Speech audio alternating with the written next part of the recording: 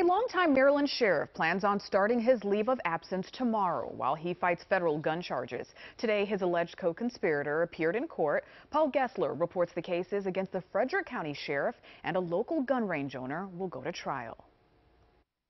As Frederick County Sheriff Chuck Jenkins did Wednesday, Robert Krop pleaded not guilty Thursday in federal court on charges of conspiracy and false statements in an alleged scheme to acquire machine guns.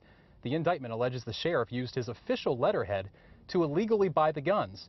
Court documents say the two falsely claim the machine guns were perfectly suitable for law enforcement, but singles out this .249 semi, a belt-fed machine gun, only suitable for combat, according to the feds.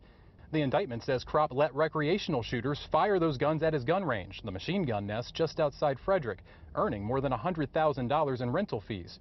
Emails in the indictment showed Krop offered political support to Jenkins in exchange for helping his business. Krop's social media portrays him as a fighter for gun rights who pushes back against federal authorities. For the past year, three-letter organizations have started their fight right here in Frederick, Maryland, asking us for your records, any and all info on your purchases. We lawyered up.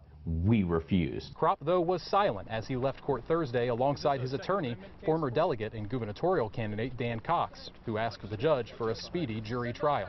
Like Sheriff Jenkins, Krop agreed to surrender his firearms to be released pre-trial. A judge allowed his wife to keep hers. She's the co-owner of that machine gun nest gun range just outside Frederick. Reporting from federal court downtown, I'm Paul Gessler for WJ.